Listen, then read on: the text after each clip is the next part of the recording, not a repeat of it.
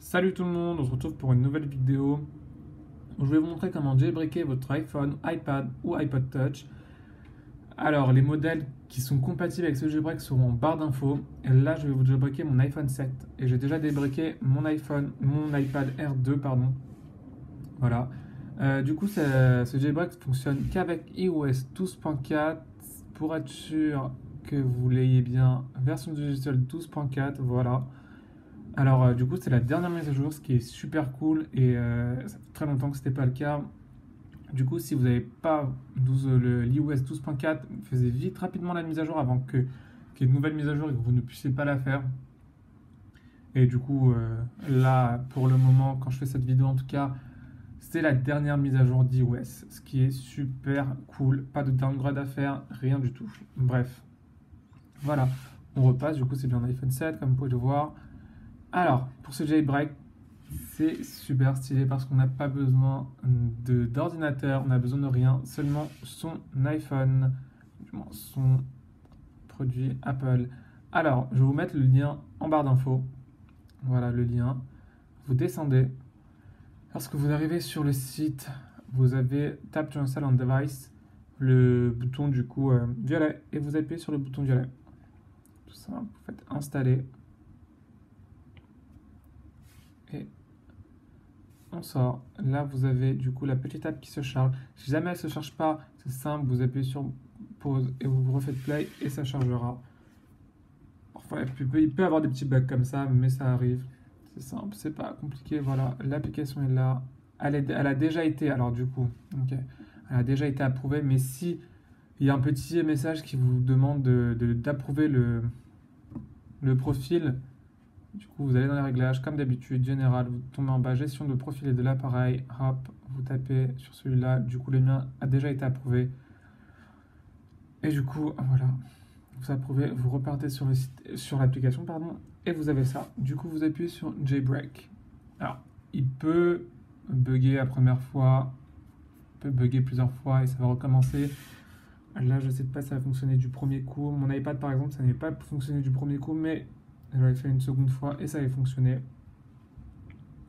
Bref, du coup, là, il n'y a que à attendre. Alors, si vous avez ce message, vous faites OK. Et voilà, ça va. Du coup,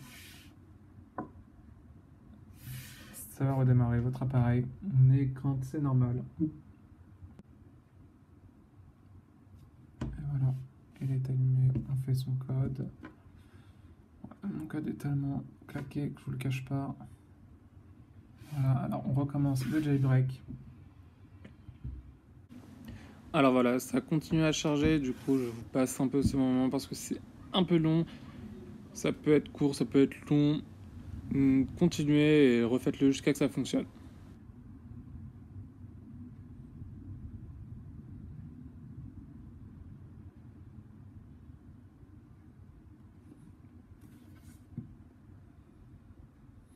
Ok, là du coup vous avez le dernier message normalement. Vous appuyez sur OK, il va encore redémarrer. Voilà. Là vous avez Cydia, vous repartez sur Uncover pour bien vérifier. Là du coup vous avez la même page que au début, sauf une différence qui est la plus importante, c'est qu'en bas du coup vous avez re-jailbreaké.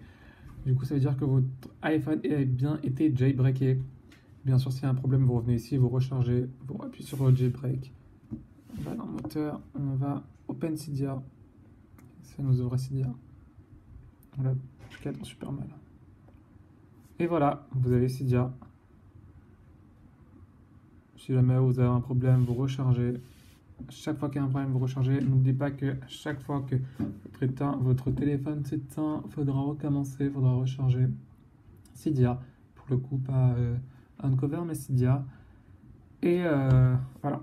Du coup, attention, voilà, très bien. Dans nouveauté, vous avez du coup tous les tweaks.